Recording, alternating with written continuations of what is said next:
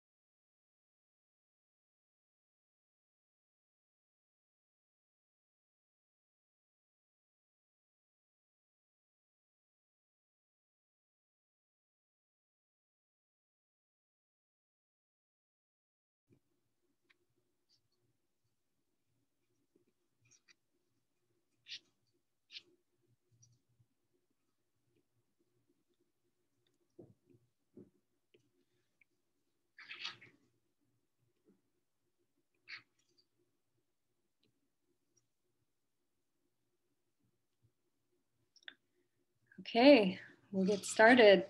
Hello, everyone. Thank you so much for joining tonight. My name is Jenna. I'm the programs manager at Center for Book Arts.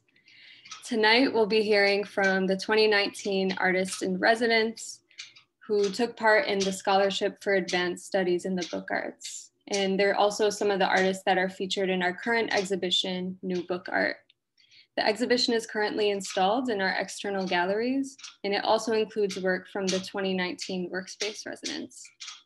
Our 2019 scholars had the exclusive opportunity to have year-long access to our studio spaces, unlimited tuition waiver for our courses, and were given stipends to create new work.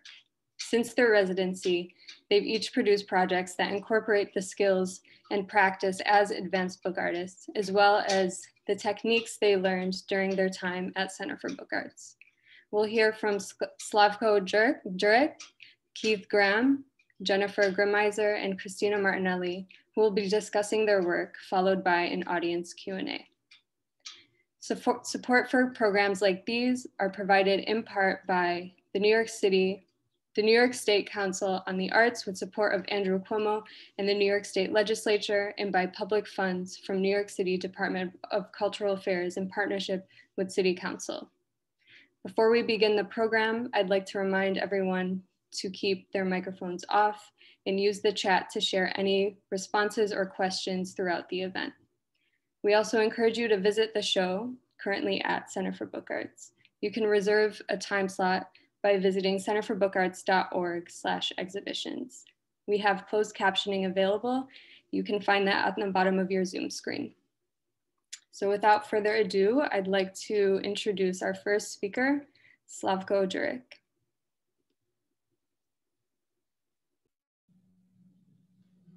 Hi, Jenna. Hope you guys can hear me. Thank you for joining us tonight. It is a great pleasure for me to have this opportunity to talk to you and to show you some of my work that I produced during the residency at the Center for Book Arts in 2018, and to show you a little bit more than just that. Before I start, I would really like to express my deepest gratitude to the whole team of Center for Book Arts, to Corina and Jenna and Zoe, Kelsey, and many others that also, besides them, I would really like to thank the whole community of artists and instructors that I met at the Center for Book Arts, and all of the work that I produced at the Center for Book Arts wouldn't be possible without encountering any of you guys. So thank you, honestly, thank you. I will just begin with a few biographical notes, and I'll be very short. I was born in Yugoslavia in 1979, so around the time when Richard Minsky actually started Center for Book Arts. I was born and raised there, and I moved to New York when I was around the age of 25 or 26.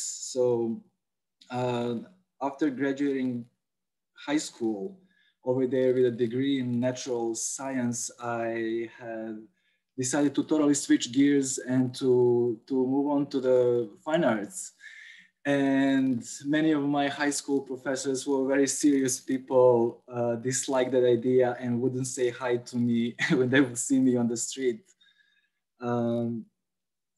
But I'm pointing out in my high school degree because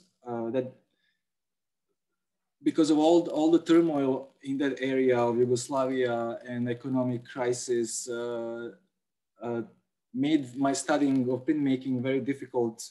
As some of you might know, printmaking relies a lot on specific art supplies or chemicals, which were very hard to get a hand of. And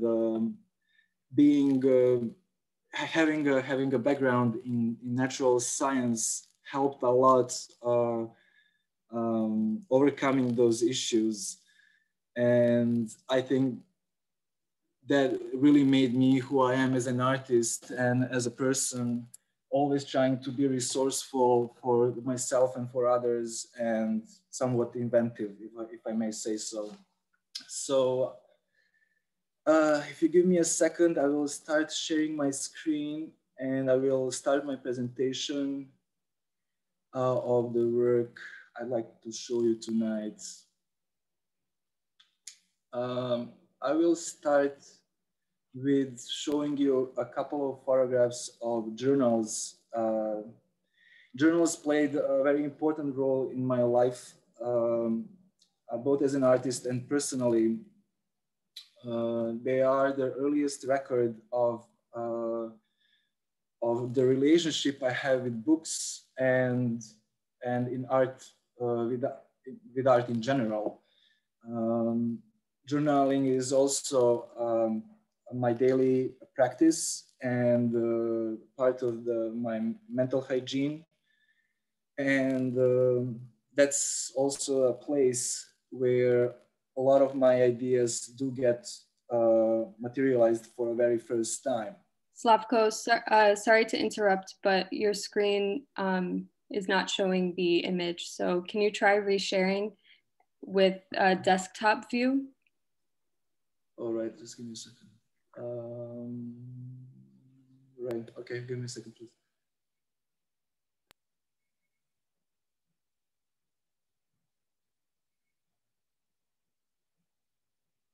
Mm-hmm. Can you see the image now? Yes. All right. So as I said, what I'll be showing you in a couple of photographs are actually various journals that I made for myself during the residency at the Center for Book Arts. So whenever I had a chance to exercise a new structure, a new book format that I learned over there, or I just simply had like a stack of paper that I wanted to use, no matter what size, I did actually make myself a journal, or I made a book for someone else. And here's another photograph of again, like just a stack of like different books that I made, and they were just simply very personal. And that I think there is a crucial aspect in them why I'm also showing them at the very beginning, because I do have like a two decades at least long relationship with keeping journals, and that might have informed all my book practice, being somewhat intimate, predominantly intimate.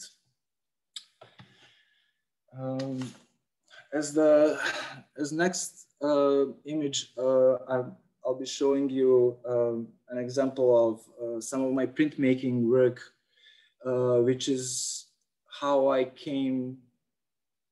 my path took me to the book arts. As being very curious as a person, also printmaking wasn't any different. Like the medium itself brought me to its own outskirts of itself, and I started exploring different possibilities than just editioning the prints. So I started making a large series of monoprints, including like this one, and I just had a feeling that there was so many images inside of the plate, inside the carved woodblock, that just by changing the approach to it, I could bring out to life. So in this case, there is this lithograph called Whistling Moon Traveler, and it's named after a firecracker, by the way. And after printing the whole edition, I went into a whole another reprinting process, and then collaging and painting over. But by creating such a body of work of sometimes hundreds of unbound images, all having the same root, but at the same time, each one diverging from the original, my attention was brought to the flow between these prints. And I think that was an actual breaking point where I was start actively thinking about the book format. In the next photograph, there is actually a sample of what I've been trying to explain. That whole series of lino cuts printed in very different ways was bound into one object. It represents like an emerging artist, and then bounding them all together, it creates this whole army of the same feeling, being the same feeling that we all as an emerging artist do have at some time. It pretty much it comes down to anxiety.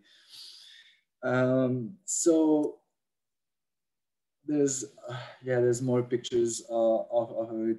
Around 2015, I had experienced like another type of work, and I started making these woven prints, and also some, which I will talk about a little bit later, double bound books. But in this case, what you're looking at, this is 4 photographs representing a same copy from that series. So what you're seeing in the first photograph is basically the very same, just with a different layout of the elements of that print.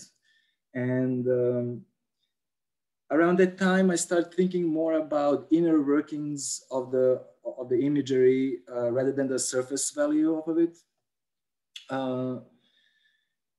And that moment, that year, this type of work did open up like a whole new set of questions to me as an artist, and answers are definitely were waiting for me in hard work and below the surface. So I decided to dive in.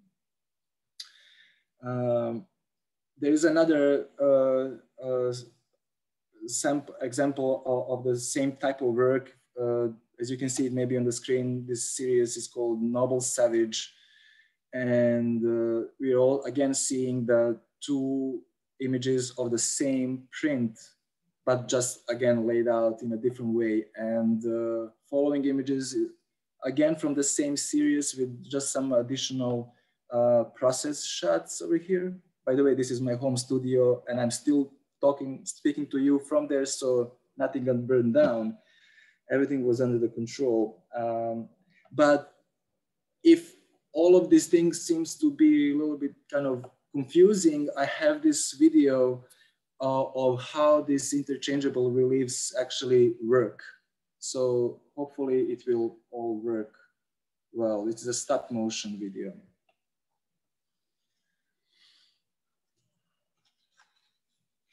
So as you can see, there are 2 spines, 2 prints are juxtaposed and woven together. And they can change, right, within themselves. So in a sense, each of these paper objects becomes a source of, I'll say, innumerable amount of images. So then, as I mentioned, I also started working with the double bound books. This book is called Psychographics. It is a reference to the growing surveillance program and kind of like very discriminatory artificial intelligence behind it.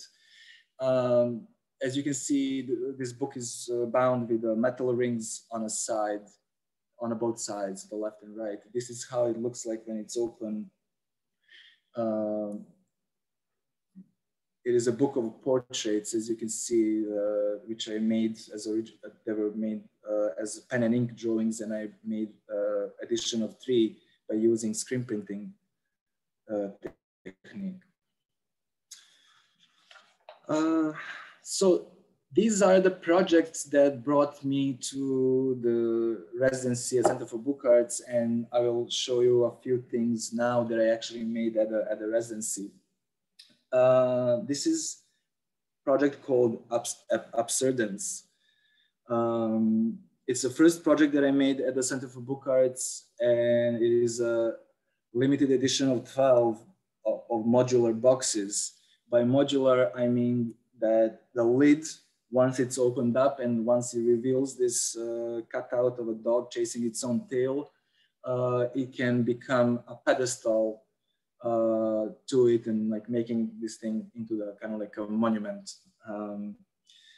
This dog is a reference to the ancient Greek school of cynics. And if you're familiar with the Diogenes, he was also known as the dog.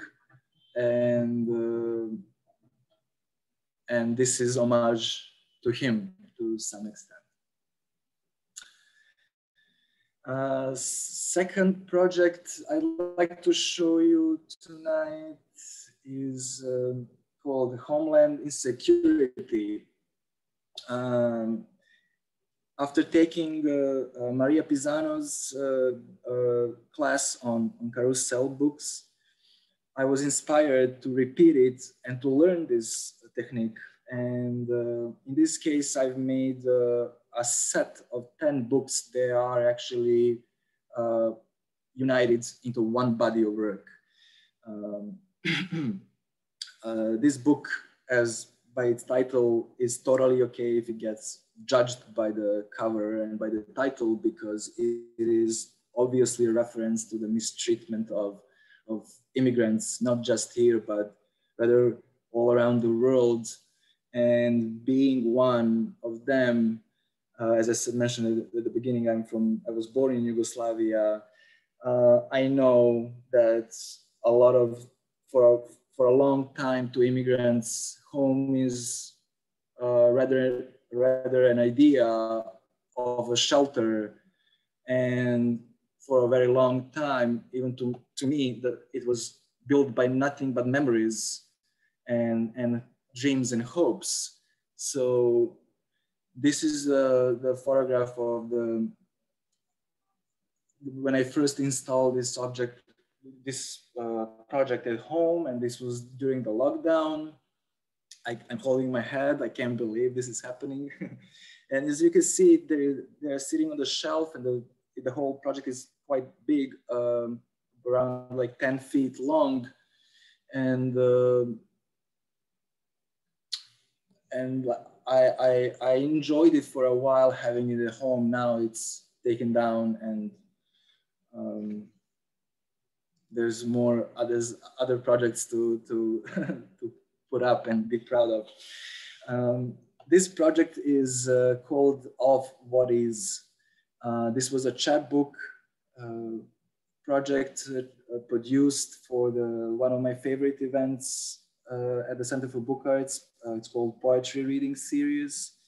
And my dear friend Ronnie Gross invited me to collaborate with her on producing 100 copies of this book for Edwin Torres's poem.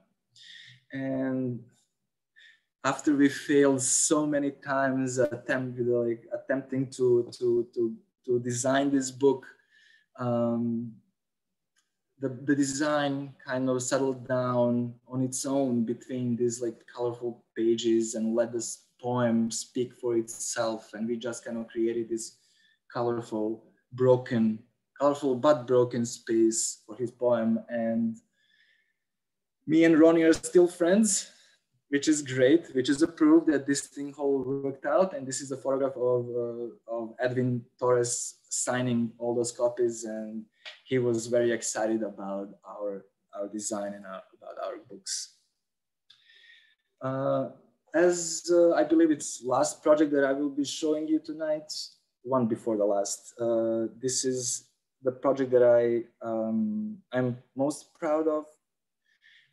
It did take me a very long time to put all the elements together, and it did take a whole village to make this thing. So again, I'm very thankful to everyone at the Center for Book Arts, all the people that I spent so many hours over there and asking all these questions that actually helped me realize this project. So this project is called Interdependence, and it was designed as an installation of 12 gregarious and mutually dependent books. The focus for in this project was shifted from introspective nature of artist books and more focused on synaptic connectivity between the books. What I tried to achieve with this book, with this series of books and with the installation, is to show how all connected we are, and books are to some extent unreadable if you're one-on-one of them, or if there's like a single copy, only in a situation when they're like they're superimposed, they recreate the content. As you can see, this is the negative space of the book in between where the positive space happens. And here is a couple of photographs of the installation in the current show at the Center for Book Arts, if you didn't have a chance to see it. I have this video to show you, and I will be done very soon here. As the last thing that I'd like to show you guys is something that I experienced only because I was at the Center for Book Arts, and I'm going to share with you a few of the installation shots of various book projects that I have.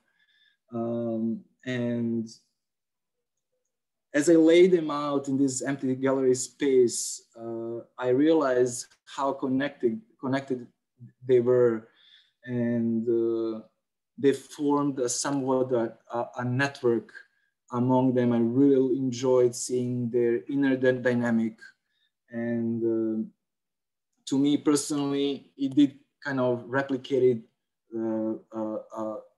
a pleasant labyrinth that I think I've been living in, and which I, to some extent, like call home. Swirl of ideas and thoughts and desires to accomplish so much. And so, yeah, these are the shots from the gallery. This is a variety of the same books like that I put up on my wall during the lockdown, and I will finish with a few sketches for the future installations I'm thinking about. And these are the drawings from one of the recent journals. So, stop sharing. Yes. So that was me. Thank you so much, and I will pass the microphone to Keith Graham.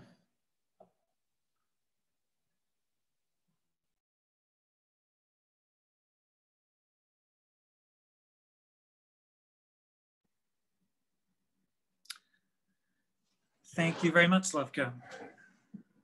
Hi, everyone. Welcome and thanks for joining us. I would like to echo Slavko's thanks to everyone, Karina, Jenna, everyone at Center for Book Arts, the community, and the instructors as well. And without further ado, let me jump into this. Going to open up a slideshow.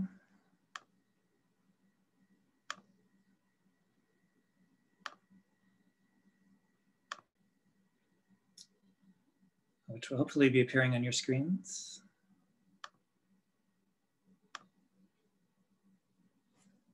Here we are.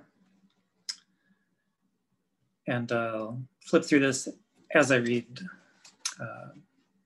So my practice as an artist is based on a process of observation, image collecting, and representation, using drawing, photography, and hand printing processes to build the world as I see it. I find material in chance encounters with natural and man-made places, people doing things, and in looking closely at inconsequential and often overlooked images and objects. As an aside, I grew up on the edge of one of the largest industrial areas on the West Coast in South Seattle. And it took me many years to realize that the sprawling areas that I wandered through in my teenage years really reflected in places I respond to most in New York. Kind of industrial, post-industrial spaces, places which can seem out of human scale, but reflect our industrial history and the things we do and the way we treat each other. So increasingly, I've been fascinated as well by pattern and typographic design, especially in the ways that meaning can be contained in abstraction. Collaboration is also an important part of my practice. And in the pieces I have up now at the Center for Book Arts, I've highlighted some recent collaborative projects. So I'd like to read the exhibition text that accompanies my current show at CBA.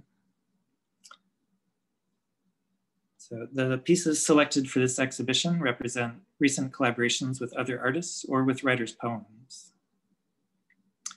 Actually, let me skip ahead to some of those actual images. At the bottom, here we are. A common theme I find in them is the subjectivity of lived experience. Collaboration has given me an opportunity to experiment with relationships between image and text, and to interact with creative voices distinct from my own. Dimness was an extended collaboration with Virginia-based artist Dean Das. The starting point was a discussion about evolving standards of beauty in Japanese aesthetics, which at times prize the appearance of tarnished, worn, and humble objects. The pages were added to successfully using a range of print media, mailed back and forth at irregular intervals. Cuadernos del Dolor was a project I had the privilege of designing and printing for Argentine artist Catalina Chervin. Don't think I have an image of that handy. The small zine represents a series of drawings relating to life under military rule following the 1976 Argentine coup d'etat. Poem to be read from right to left, names Cassandra and Sky were printed for the Center for Book Art's Broadside Reading Series. The Other World was produced for the Center's annual poetry chapbook competition in 2019, I believe. Each of these undertakings has allowed me to make considered typographic choices to take on the role of a designer and to see the world through another's eyes. Let me continue to the earlier part of my slideshow. It's a bit randomly ordered, but shows some of the diversity of what I've been working on for the last couple of years. But I wanted to say while going through this that craft is another critical component of my practice. As an undergraduate art student learning stone lithography, me and my friends came across the lines in the Tamarind Book of Lithography, which has stuck with me for many years at this point. There is no merit, aesthetic or otherwise, in doing things the hard way. And of course, for some of us, that simply is not true. Say craft is really highlighted in spaces like Center for Book Arts and allows for extending the arena of art making to include really direct involvement with materials and processes, which can be really liberating. I've always felt the work of the hand is deeply connected to the work of the mind. So I'm going to flip through just a few more images and then switch to my phone and go to some books here in my studio. So you can see me flipping through them live.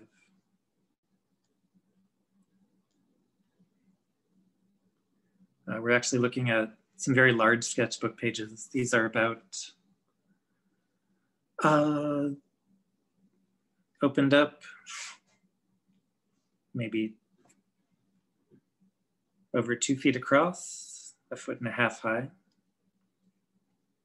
Kind of an undertaking to carry these sketchbooks around town, but it's really satisfying to work so large.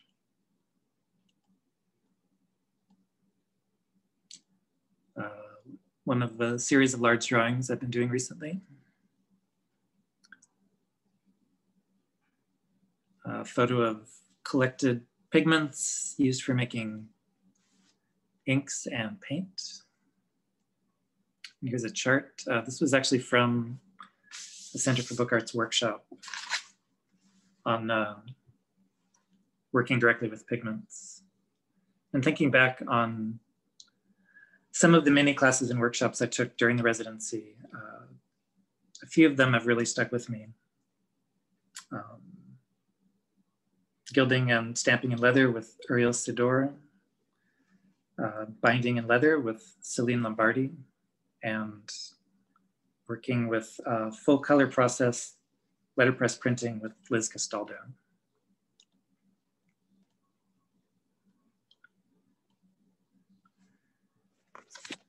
So let me now exit screen sharing. And go to some books. So this book predates my residency at Center for Book Arts. It's another very large book. You can see my hand, I'll give you a sense of the scale. This book is all silkscreen. It's produced in a small edition. The title is Axis Mundi, and was made thinking about the sort of highway strip in the town where I was attending graduate school as the kind of celestial axis of the universe.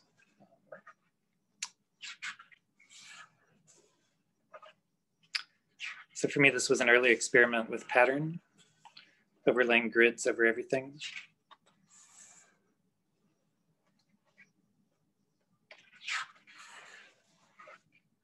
And a couple of years ago, seeing the Jack Whitten show at the Met, he referenced grids as a kind of universal extension of, I guess, a human imposition of order onto the world. That gives you a sense of this one.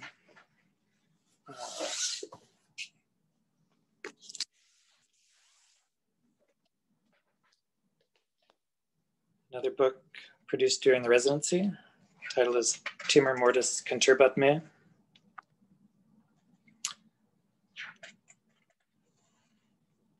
In which I present an old poem by William Dunbar titled Lament for the Makers, alternating with actually cell phone photos taken around New York City and superimposed, expanded, distorted, but mostly overlaid.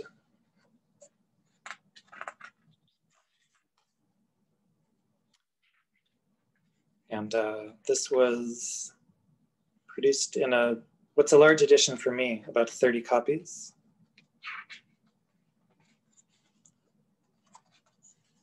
And printed using plastic plate lithography and silkscreen.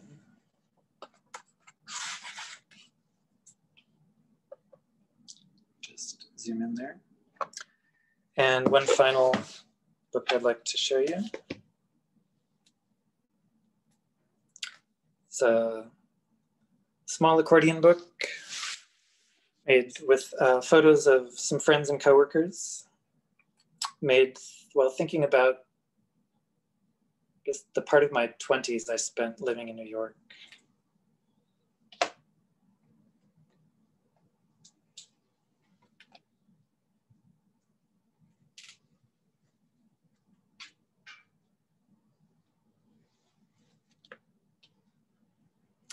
This is actually double-sided. Opened up from the back as well.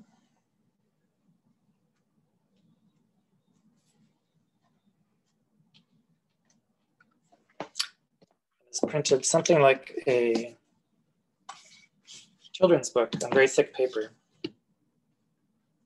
It's able to stand on its own. Actually opens up to be rather wide.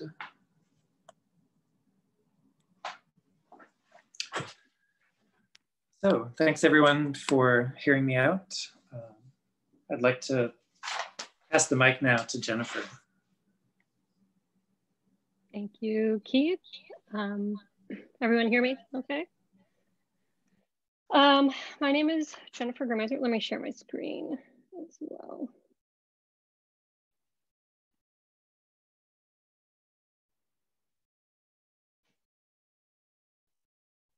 Okay. So during the residency, I pretty much solely focused on the print shop. So I was using the Vandercook press to make letterpress prints. I took most of my classes also in the print shop. So that was my main focus. And I decided right off the bat that I was gonna create a series of letterpress prints that would become a final book. So I essentially worked on one project for the majority of the residency. And it ended up being 15 prints. They're each 14 by 11. It ended up being an edition of 35 with a soft cover folio. So I'm just going to show you a few of the prints that were in that book. This book explored wordplay. It's all text, and it encompasses some concrete poetry, imagery made of text. It's incorporating satire and humor, and then other literary techniques like repetition, alliteration. This is a good example. Here I'm using the idiom train of thought and talking about it in terms of memory loss. So steadily losing your train of thought. You know, a succession of connected ideas, and then with every repetition of the phrase and descending line, a letter is taken away until it slowly and consistently disappears to nothing at the end, bottom of the page.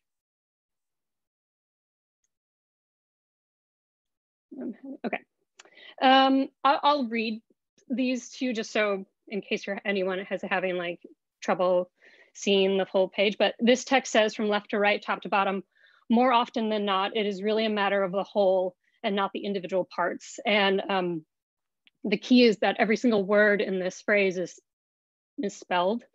So I was reading this study about fluency and rapid reading, and it concluded that in terms of comprehension, spelling is totally irrelevant to being able to rapidly understand something. And as someone who's very bad at spelling, I found this study a little relieving. And so I put that phrase to the test, creating a form with the text in each corner, this sort of rectangular like shape to illustrate that idea. This is another piece. I was sort of really fascinated with the word dear. It's a common greeting, which has really strong duality. It addresses, it's meant to address like a total stranger. It's a conventional, very formal salutation. And then on the flip side of that, it is used for someone you cherish, a beloved, a loved one, as a form of, great affection. So I use different typefaces at the center. It doesn't repeat, and just to show the diversity of that word. And I just want to say my time at the residency was, a lot of it was just setting type, going through the drawers at the center, which was just like very therapeutic. It was, looking back, my fondest memories was just like spending time setting type. And the center has such like a vast array available to their artists, and all the time you need, all the space you need. I was taking up many, many drawers at one time. Thank you everyone for sharing. So it was just a great residency for that. Here, never, never, never, never, never end. And then the word end is actually cut off. So sort of this directional type. The text is actually in like a losing battle because the sentence does end. There, it is ceaseless, attempting to be ceaseless, but fails. The border wins. So I tried with this book to not repeat a typeface or, not to use the same size. So there's a lot of variety here of type. I used wood type, which the center has a good amount of, and it's really exciting to see. Metal type, obviously, and just consistent black lettering. Here is the phrase yes and no. So I used concrete poetry or visual poetry where the arrangement of the letters sort of enhance the meaning, but here it's enhancing a contradictory meaning. So the word no is spelled out in yeses, and the word yes is spelled out in no's. So the opposite is presented. And then I continued that theme with this phrase, I see you. So text addressing the viewer about, visually being present, but then when you get close, it has this micro read where the word I is spelled out in the letter I, C is spelled out in the letter C, and U in the letter U. I'm just gonna kind of keep going through. Here I worked with demonstratives, this, that, these, and those. So it's sort of like the vagueness of these phrases. It could be singular, plural, past, present, a thing or an idea, but it's just, all of it is just a touch, a trace. I'll zoom in on this one. It says mark, letter, word, sentence, paragraph, and page. So I was interested in like the development of reading and language, and this sort of illustrates that evolution with the text growing in size and becoming more dominant. And at this time I was learned that I was going to be a future mother. So I was sort of thinking about the epic job of teaching another human language and what a big, undertaking that seemed. So mark is the first instance of language, and then the page being referencing the book or a complete idea. And then I started to explore the idea of time. This will only take a moment of your time with staggered text, like different spacing. And then time again was used in this one, highlighting variations, but then more concrete ideas. Yesterday, today being sort of concrete, and then every day, someday, any day being, just like vague in their understand or explanation. So that's what I made during the residency time. Post-residency, I started to work more from home and began hand stamping, cutting stamps from foam or actually rubber sheets. So I made the rest of the books I've made at home post-residency. They're all 7.5 by 5.5, like anywhere from 9 to 12 pages, edition of 30. So this one's called Failed High Fives. And I'm taking the hand gesture of a high five where two people like simultaneously connect in some sort of celebration or congratulatory gesture, but every pair fails at that. So they just can't connect. And in that attempt, they also become like kind of humorous, puppet-like. They take on different characters. They become sort of figures. So there's sort of, humorous tone to it as the book progresses. Absurdity comes in. And then this is the next book I made. It's called Right About Here. I'll read you some of the pages because some of the text is a bit small, but this book addresses the act of reading and the concept of the book itself and the general structure of books. So here on the first page, it says, title, here, name, here, sort of instructional, loosely hold here, turn. So it's discussing the formatting of book, handling instructions, a little here, a lot here, here, here. So also placement and timing and concentration. This page, it says focus intently, and then there's like 20 heres. Pause approximately here. Don't end here, continue. And then sort of a lot more repetition. And then of course it ends with here goes. This book, no, not, nope, never, nothing. So I think being a New Yorker, you're just inundated with signage everywhere you go. It's kind of hard to avoid. And a lot of the signs are prohibition signs, no smoking, no eating, no parking. So I was sort of taking that theme in design, sort of these rectangular signs with X's or, crosses through them, and incorporating signature phrases or like common phrases that are used in everyday speech. So no pressure, no pressure. All or nothing, sort of these colloquial phrases or sarcastic remarks. So that diptych between humor and, authority. So you'll just kind of flip through some of these. Here goes nothing, up to no good. So all the nothings are stamped. So I hand cut those. They're all different, again, different typefaces and different styles. I was just really drawn to these common phrases. Make no mistake. No joke. So sort of piggyback on that idea of signage, I made this book called Buy Now, which instead of prohibition signs, it was sale signs for retail for the display of commercial goods. So I juxtaposed in priceless items or items that actually can't be sold or bought, intangible ideas. So blowout sale on naps, half price on aha moments, jokes, only $88. Perfect storm, buy now. Buy one, get one, uh-ohs. So yeah, again, more figures of speech being played with. This is a fun book to write. 2 for 50 cents, wit. Half off apologies, $7.99 per pound, tough luck. You kind of get the idea. And then I decided to use color, which I don't often do. And I think also maybe that was in response to COVID, just everyone being isolated and quarantining. And I was also thinking about how like my life is now, you know, my immediate family and Zoom. I don't see anyone else. So communication was in these odd platforms where, you know, it's better to say less. So I was thinking about what we think and present in the public to what we actually think, or what we say in public to what we actually think.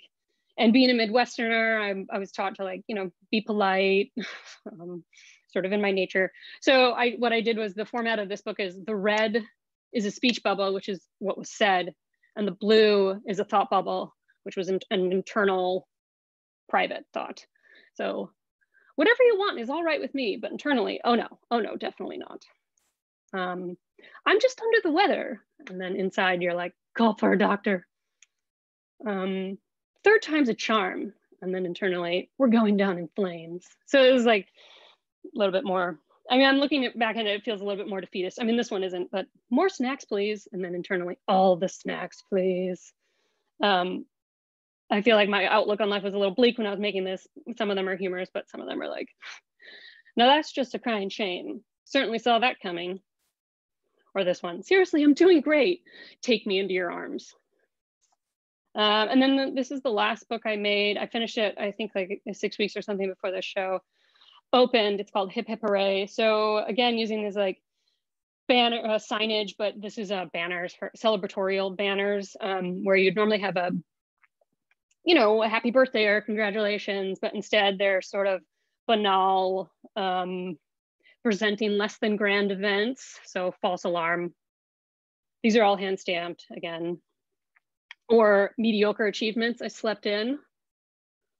I don't get to do very often anymore with a child. Playing with fire, sort of suggestions. Tongue-tied, which is just ridiculous for a sign to say that. Quenched thirst, Plan C. Yeah, so all these books are in the show at the center right now. They're all for sale, lots of copies if anybody wants to buy some. And big thanks to the center and my fellow scholars. And I'm gonna pass this on to Christina. Stop sharing. Thank you, Jennifer. Hi, everybody. Thank you everyone for coming, and thank you Center for Book Arts for the residency opportunity that you gave me and all of us that are speaking tonight. I know I learned so much, and we all did, and it was beyond wonderful and generous. I'll dive right in and try to be brief. If you've been to the show or you've seen images of it, my work in the show is this piece that you see on the screen. It's a sculpture and a wall piece, and I made it at Center for Book Arts and learned how to make it at Center for Book Arts. It's made entirely out of book cloth and book board, which have been pieced together. So the sculpture is different pieces of bookboard covered in book cloth, and they slot together. So this can be taken apart and lie perfectly flat. And all of the residents were given a flat file drawer at the Center for Book Arts. And so I manufactured this so that it would fit in my flat file drawer, and it just did. And it's intended to be both a sculpture and also a lectern. So something made out of the materials that a book is made out of, but not a book, but something that you can display and read from a book. I tried to reference in the top part of it, kind of the white as open pages of a book, to bring it back in to that. And I first made a bunch of little experiments, and then I had made this piece, which each shape is individually cut out, covered, and then laid together. And I took so many classes at Center for Book Arts. It was so wonderful. And in the hardcover class, I learned how to cover bookboard, and I just loved the vibrancy of the colors. and the potential for it. So I spent a lot of time working on that sculpture and experimenting with that, and also taking classes. I also made other kind of, I made other small books during the classes or mock-ups for different things. This is a mock-up for a book that I made, and I used calligraphy in it, which I had learned in a calligraphy class at Center for Book Arts. Although I am clearly not an expert yet, but I have been doing a lot of work with the poems of Emily Dickinson, and also language. So I had translated, I was finding different ways to translate the poems of Emily Dickinson into syllable count. So for this book, I made each square of color a syllable. So the black square is 1 syllable, black and red is 2, black, red, and blue is 3. So for like the word syllable, it has 3 squares, black, red, and yellow.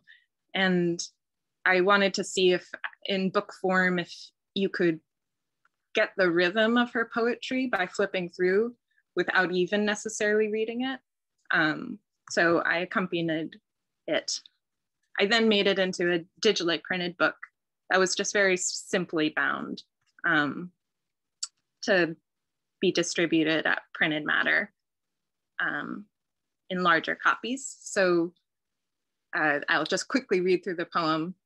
Could mortal lip divine the undeveloped freight of a delivered syllable, it would crumble with the weight.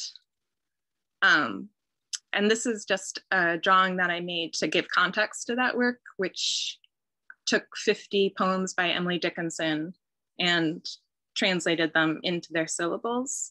So what you're looking at is 50 of her poems, and you can kind of begin to see kind of the musicality and the patterns. And also I became a little obsessed with searching for patterns, wondering if I would be able to learn something new about her poetry by focusing completely on the syllables, and also how things get lost in translation, and how maybe this could be the purest form of translation that can exist regardless of language.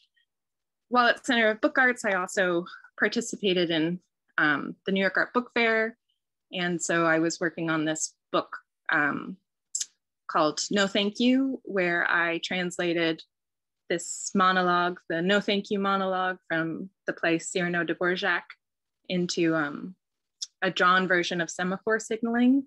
So each circle filled in indicates, each square has 2 filled in parts of the circle, and it indicates the position of the arms as they would be flag signaling.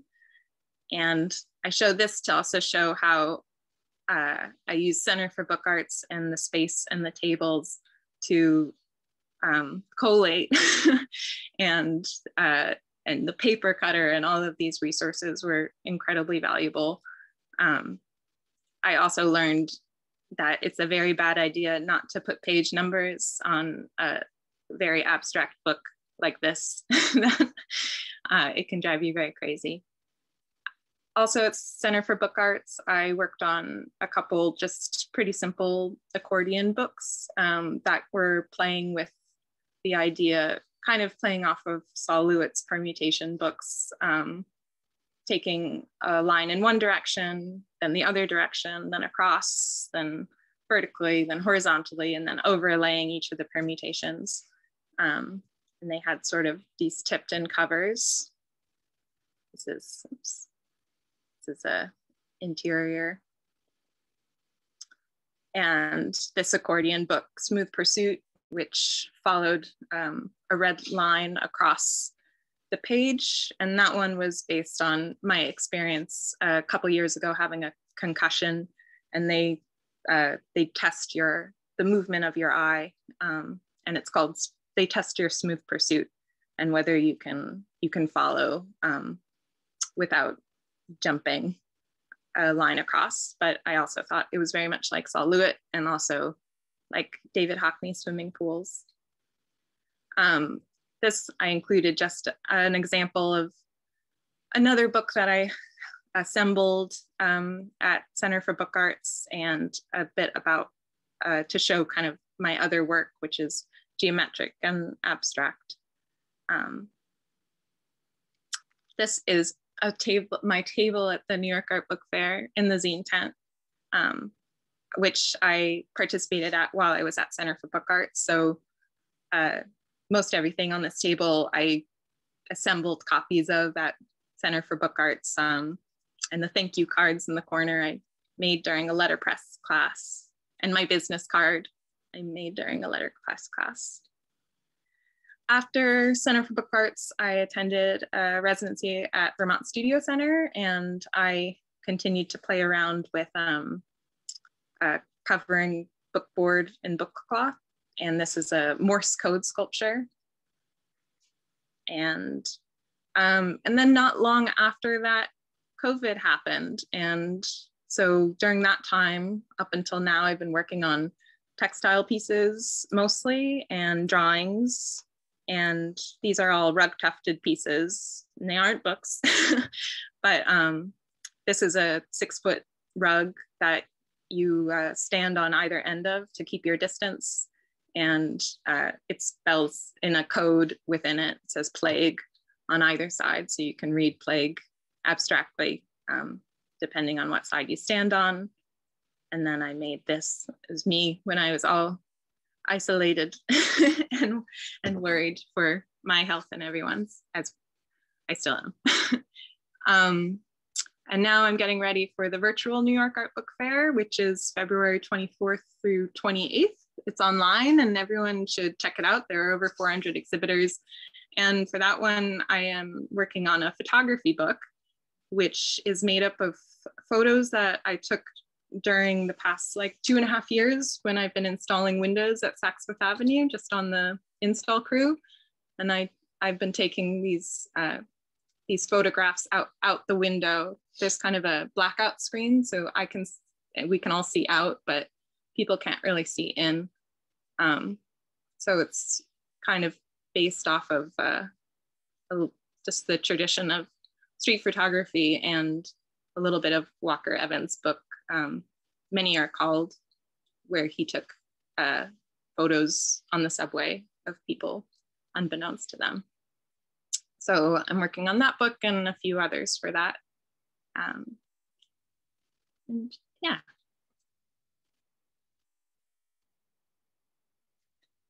And that's it. Now I will bring it back to, I will bring it back to Jenna and everyone. And now is the question and answer period. So ask away, I guess, for everyone.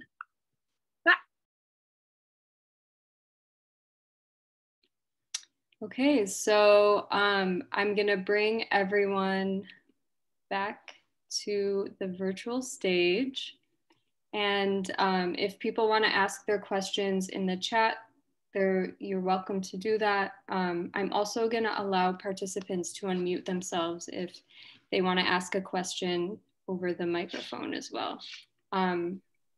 So yeah, does anyone have any questions? And maybe some of the artists wanna ask, but I think Ronnie wants to ask. I have a question. Christina, I'm curious when you started kind of coding, or you know what I mean? Can't hear you, you're muted. Okay, good. Then you didn't hear me curse. I started coding, I don't know, it was maybe, or working with code maybe 2 or 3 years ago. It was, it happened around the time that I got a concussion, and I was thinking a lot about delays in communication and what communication is and communicating across distances. And I had also experienced a loss in my family, and I was thinking about being cut off from communication and ways of communicating through memories. And all of that led me to semaphore flag signaling, where you can communicate across distances and visually. And that sort of then kind of led into a lot of work kind of dealing with translating things into semaphore, and then different forms of it, and then into syllables and Morse, and then just being interested in language in general, codes of all kinds. Great, thank you. Thank you. So we have a question in the chat from Deirdre Lawrence, and this is a question for everyone. Have you felt more productive during these COVID times? Hard to tell if the isolation has made you feel more creative. So if anyone wants to jump in to answer that, go ahead.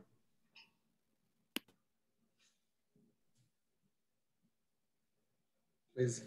I would just say that when COVID first hit, there was a extreme sense of urgency for productivity. I think it was my therapy. It was my crutch. I just remember working through the night because there's so much uncertainty surrounding me. At least my practice, I could control. It was the one thing that I could move forward with, by myself. So I think I was very productive actually during COVID, just as a means of survival.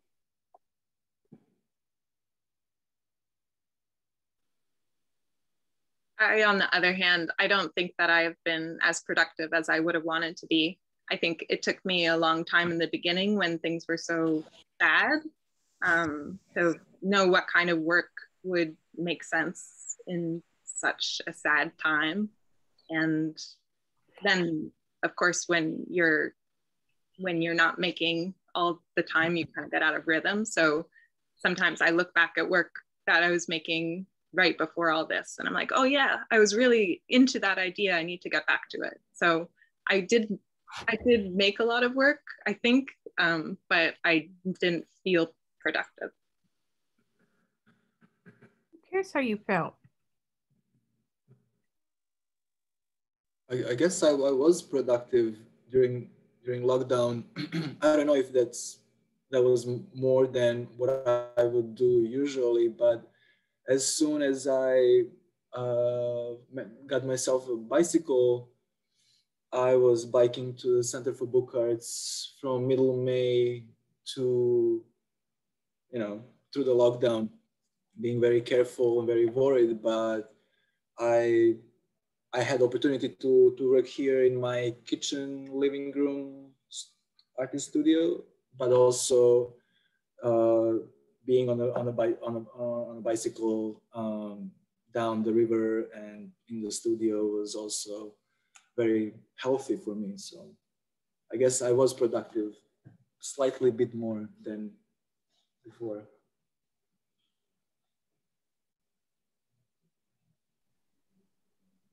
Yeah, I would say for me, it didn't feel entirely productive. I felt like there were a few lost months there, just of processing. But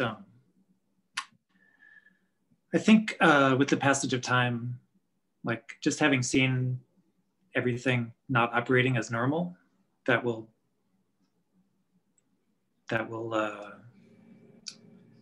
feed into something useful for me, I hope. I kept working, but there was a lot of stress and anxiety along with that. So it didn't feel like a wonderful release at all for me. Can I add something else? Keith was very generous to lend me his press in August and July. So I had his etching press at home. And I think that was probably the best part of the summer last year. Thank you again. Thank you very much. So we have a question from Lian Fong. To what extent have you all become more introspective during quarantine? Has it hurt or emboldened your process? Well, it's a good question. Hi, Leanne. Thanks for asking such a good question. I think for me, as I mentioned in a short biography, I came from Yugoslavia and I experienced not really a pandemic, but really harsh situation that I think it made me who I am.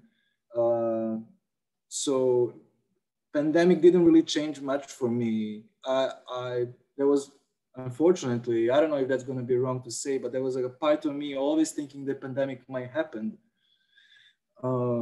which is something that just happened pretty much overnight back in Yugoslavia. So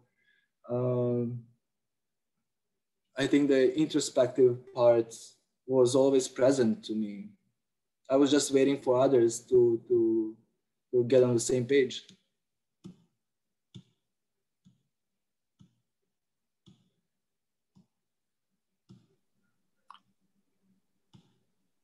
Yeah, I think for me, as someone who's a bit introverted and spends plenty of time in their own head,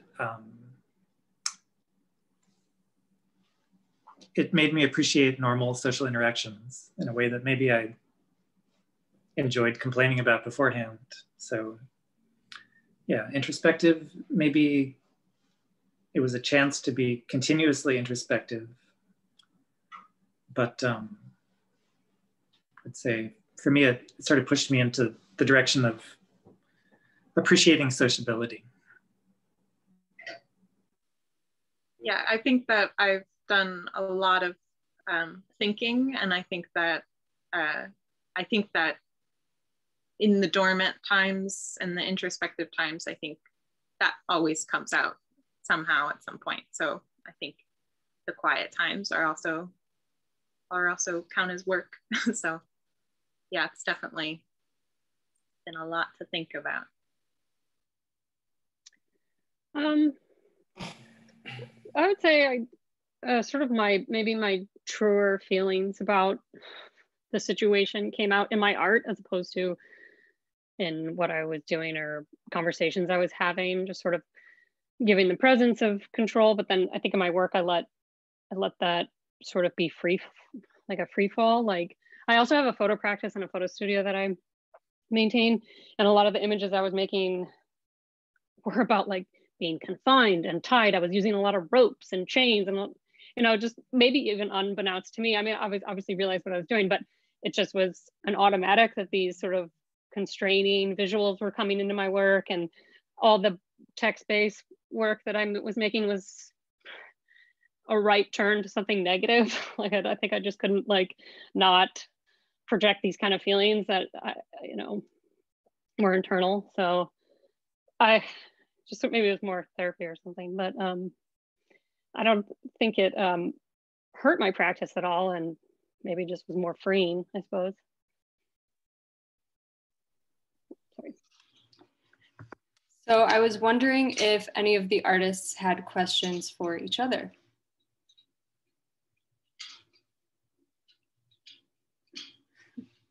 Feel free to unmute yourselves.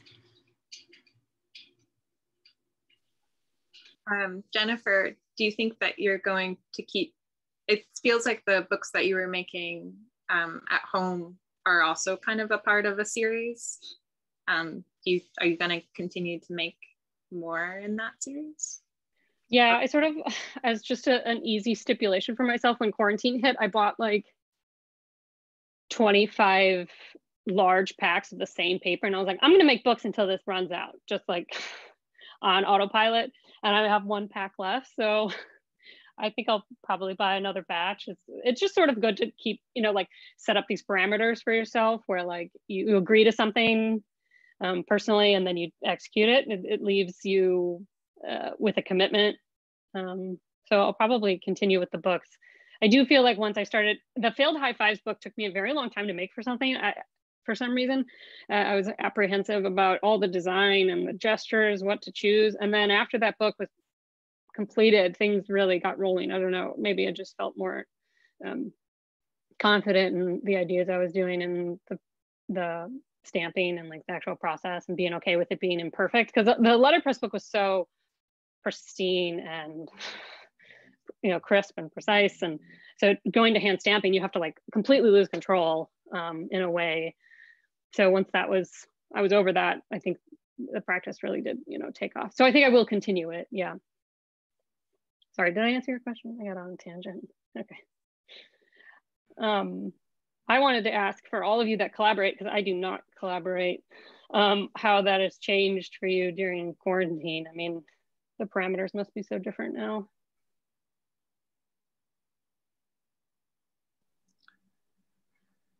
Yeah, I think things are a little more distanced for sure, but it's still just as possible to have a back and forth with a collaborator. With rapid communication, we can make it work. Oh, and Karina, I see your question. That collaboration is here in my studio, and I've added to it. There's a bit more that I want to do before I ship it out to California to Linda. Linda Zepong, a former resident, and I started a sort of an unbound book together, which is all image at this point, but we'll have some text, which is all about psilocybin. So stay tuned for that one.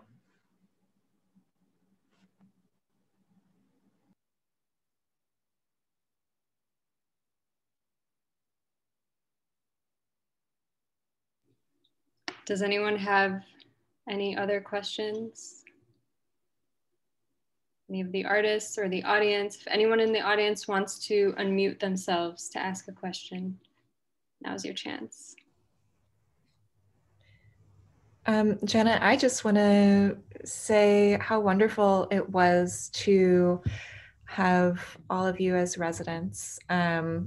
You were really my first batch of residents at CBA, and so I think I'm going to just hold you in my heart for a long time. And it's been wonderful to see you all grow and to get to know you better, and to see all of the collaborations that have spun out of this residency. And Christina, to see your publishing practice growing, and Slavko, it's been so wonderful to see you throughout the pandemic because he's in the studio all the time. And Jennifer, to see how much your life has changed and how there's such a consistent thread through your work, even through all of these changes. And it's just been such an honor to have you all at CBA. So I just wanted to say thank you for just being so wonderful as community members, but also thank you for experimenting and trying new things and participating. I really appreciate it. Thank you. I just want to say, for those of us in the community, I don't know if you know it, but we never want you guys to leave. Okay, we really want you to stay with us. So I want you to think about that, okay? Because it's very hard for us when you guys leave. So just don't. I'm not going anywhere, Ronnie. Yeah, thanks, Ronnie. I'm holding on to my flat file drawer as long as I possibly can. Great. So on that note, just want to thank the artists and all their hard work over the years. And I highly encourage everyone to check out the exhibition. It includes their work as well as the workspace residents. If you're not able to make it, we will have photos of the installation online in the coming weeks. So yeah, thank you. Can we give the residents a round of applause? You guys can clap on camera, unmute yourself.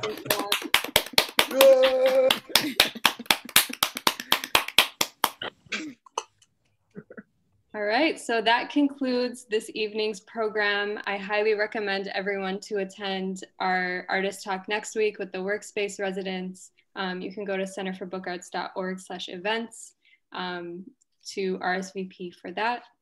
And yeah, if you guys have any questions or any last things to say, feel free to say them now as we all log off and go about our evening.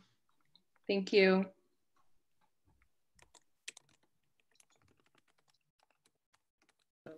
We're waving to no one.